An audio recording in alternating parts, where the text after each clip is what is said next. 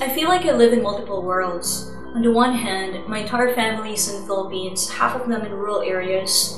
On the other hand, I'm living in the United States and I've worked at Wall Street, I've worked at technology companies, I've gone to Ivy League institutions, and I belong to some very influential networks of activists and leaders who are creating change. This has given me a unique perspective, and it's allowed me to see people and get connected to people from all walks of life.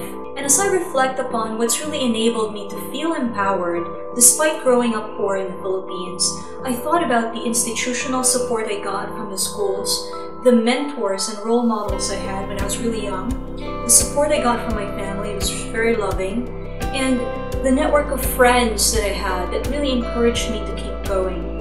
So as I think about how do we spread empowerment around the world to women and girls, in many ways this is what led to the design of the ecosystem and community approach. Within Womensphere, we have a view that everyone can be a leader, can be an innovator, can be an entrepreneur, can be an effective problem solver. That you don't have to go to an Ivy League institution to be able to lead your community sustainably. This is why it's important for us to democratize access to what we know, our frameworks for thinking, for creative thinking and design thinking, for entrepreneurship, for strategy, for being an effective leader.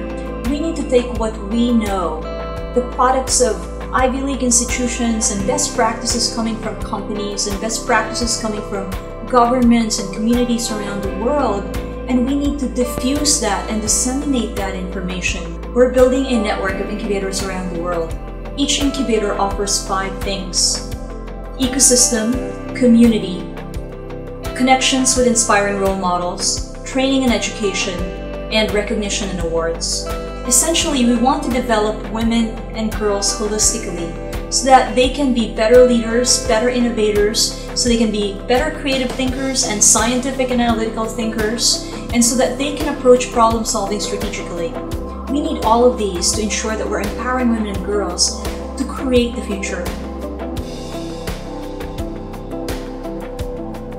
There are over 3.4 billion internet users in the world. What this means is there is over 1.5 billion users that are women and girls. So we need to be able to leverage the internet and exponential technologies to deliver the type of training and education that we are delivering live through the ecosystems and communities that we're building. And this is why it's important for our incubator network to have a global digital academy component. We do this through partnerships. Think about a rural community. There is not necessarily connection to the internet. So in order for us to reach them, we need to go where they are through our partners.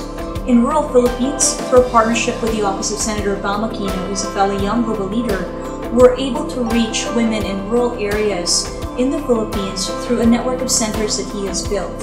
And through these centers, we're able to deliver the ecosystem, the community, the training and education, and the recognition that we are designing to empower women and girls. One of the things that makes us different from other initiatives that are focused on women is that we do take an ecosystem and community approach.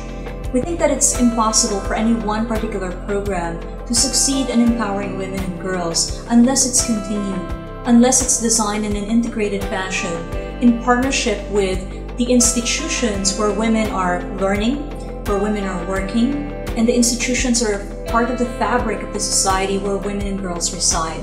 That's why this ecosystem and community approach is vital for our success and for the success of the women and girls that enter the program.